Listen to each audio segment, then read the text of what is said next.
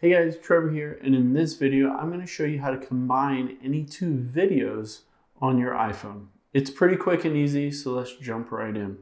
So if you have two different videos and you want to merge those together to be one video, I'll walk you through those steps.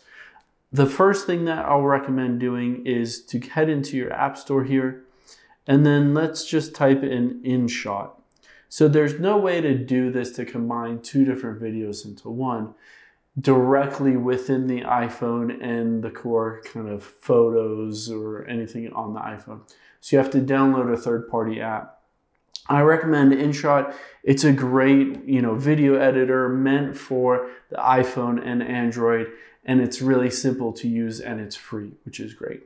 So type in InShot, hit the get, or if you've already have it, hit open here, and you'll see a page like this. Now, you can give you a few different options, video, photo, and collage. Of course, we want to tap on video here. And what it will do is it will give us the option to choose a couple different videos. So let's say these are the two videos that I want to combine into one video. So I'm going to tap both of those and then hit the green check mark at the bottom right. And you can see it'll load up both of those videos. And here we can see I'll scrub past this one, there's this video and then the other video. Now, both of these videos you can see are on kind of a 16:9 camera aspect ratio. But if you want to switch it, say you're uploading this to TikTok, you can hit the little canvas icon at the bottom left here. And let's just switch it to, there's a TikTok option here, 9:16.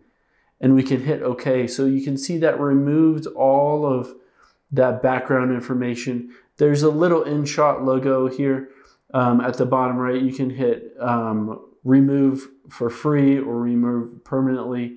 You can pay a few bucks if you want to remove it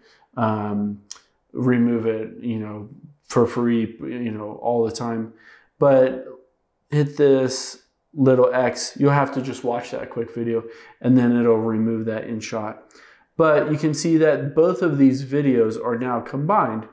Now, say if it didn't put the right one first and you want to change which ones are first and second, you can tap and hold on the videos and it'll make them little icons like this, and you can drag them back and forth to swap.